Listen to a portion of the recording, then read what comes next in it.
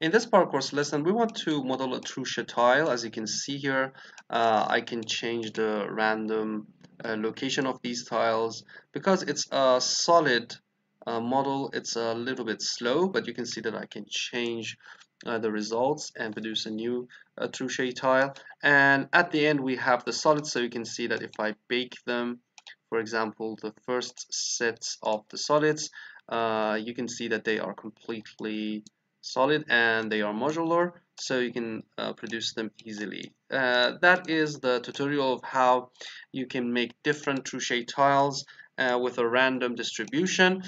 We can also change the radius. As you can see here, I can change the radius and produce different results and make it a little bit thinner or thicker for the pipes, which I will explain in this tutorial. So basically, this tutorial will help you to understand how the Truchet tile works, how you can make the solids, how you can define the thickness and make this on a complete grid with a flat grid, and you can learn how to use the random distribution to put them on a random grid.